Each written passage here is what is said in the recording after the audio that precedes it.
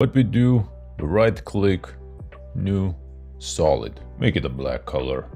Okay, then we go to Effect, Noise and Grain, and we will be adding fractal noise. Now leave the default settings, we don't need to change nothing here, just hide it for now. Next step, take a pen tool, select a window area from where the sun is coming. Right, once you're done, unhide the layer. By having the solid selected, we go again to Effect, Blur, and CC Radial Fast Blur.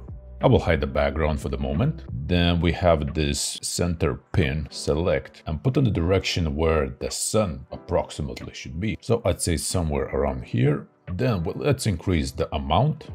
Normally I use 99, and here where it says zoom, I choose brightest. Then go to fractal noise evolution. Let's add a keyframe at the very beginning. Then move time indicator all the way to the end, and here really try any number whichever fits you. I'll choose 10, and as you can see you have a nice rays going through the window.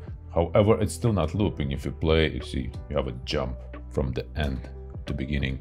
To fix that, go evolution options, cycle evolution, and it works with 1, but I found it that with 10 the cycle is longer.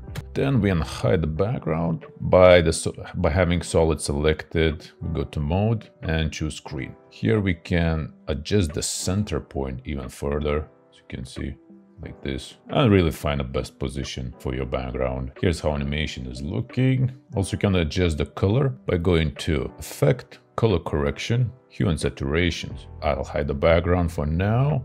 Go to colorize and you can increase saturation, and if you feel like you can give a more yellow tint to your sun rays like this, and you'll see how it's looking before and after. Have a nice yellow tint. Well, I hope you find this video useful. Like and subscribe the video, and I'll see you in the next tutorial.